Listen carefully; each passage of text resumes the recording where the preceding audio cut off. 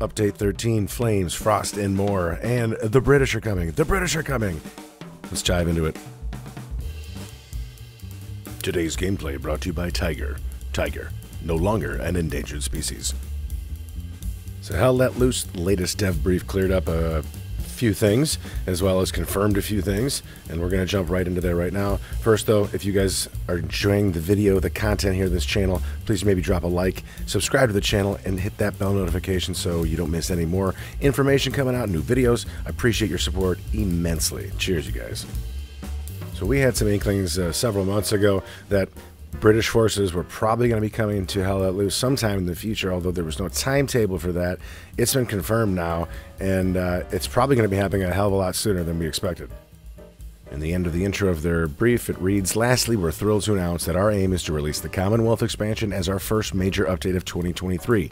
We will be announcing an updated roadmap to reflect this in the coming weeks, creating an expansion with a whole new force, suite of weaponry and vehicles, as well as new maps. Is this a time-consuming process and one that we're keen to get right? We're excited to share this with you as we continue to work through its creation. We're very excited to introduce a whole new theater of war and are excited for the new maps this enables us to develop."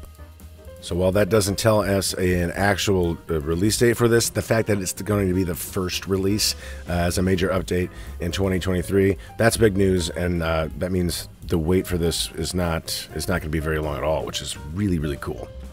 So update 13 is going to be the last update of the year, and it will be before the end of the year. So this is going to happening not very long from now. They're going to be adding a new tank, the T-70, Soviet T-70, a new winter map, winter uniforms, jeeps, flamethrowers. That'll be interesting to see how they add that in.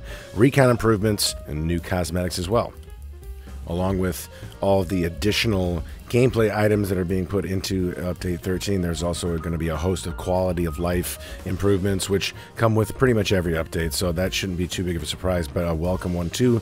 Let's cross our fingers. Maybe they'll allow us to lay down on unflat surfaces, you know, without having to look straight in the direction of that surface where it's pointed. If you know what I'm talking about, like laying on a rock and not being able to look up or down because the rock is angled a certain way, that'd be great. So, a lot to look forward to here. I think it'd be fair to assume we might be looking for this towards the end of November or early December. I can't wait for it, guys. Hope you're having a great week. Thank you for stopping by. Really appreciate it. Enjoy yourselves. Take care of yourselves. And we'll see you later.